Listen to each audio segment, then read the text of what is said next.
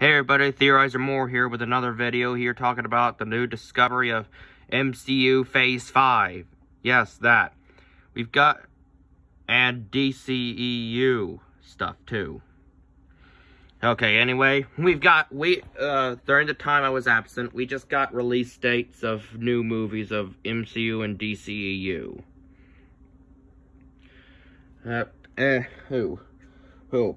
Shazam 2, Black Adam, Aquaman 2. For DCEU. We've got way more MCU movies and shows coming out. I mean, and we even got the rumor and the visibility of Phase 6 of MCU. Yeah, that's neat. Plus, what I'm really more focused on is these MCU-Sony crossovers that are happening between Spider-Man, Morbius, Venom.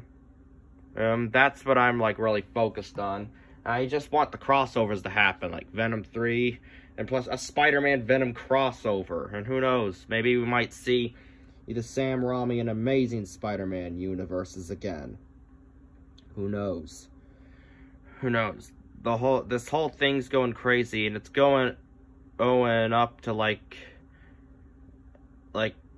to the future years, but it's gonna get impatient. I don't know. I'm gonna keep on keeping an eye out for more release dates and stuff.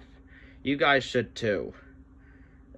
I haven't seen Doctor Strange, Multiverse, or Thor: Love and Thunder just yet, but I will. I've seen most of Morbius. It's good. Don't know why people don't like it, but I like it. I'm waiting for the release dates of, Spider-Verse and, the next Spider-Man movie. And, I'm keeping an eye on things all Marvel and DC. And bonus, I'm also watching the next Avatar movies.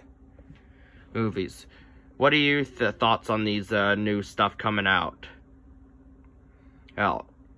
Comment down below. The Theorizer out.